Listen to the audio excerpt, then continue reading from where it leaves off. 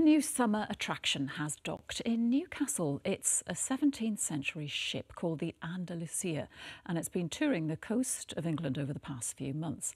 It measures more than the length of a football pitch and almost as tall as a four-storey building. Our reporter Andy Watson has been to see it and sent this report. It's a living museum which has given people a taste of life at sea. At 55 feet tall, the Andalucia is a replica of a Spanish galleon used by explorers and traders between the 16th and 18th century. It's crewed by a team of 32 people looking to educate the public on what it was like for sailors back then.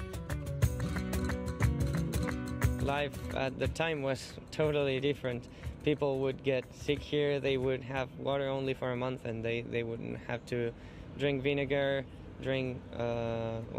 eat rotten food, and everyone would be dying of illnesses and everything. Life is a bit more comfortable now.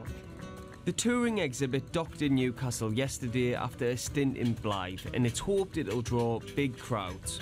This is just so out of the ordinary and so sort of totally unexpected. I really think it'll be a huge draw. Well, the Andalucia is stationed in Newcastle until the 7th of July before it continues on its tour heading down to Scarborough.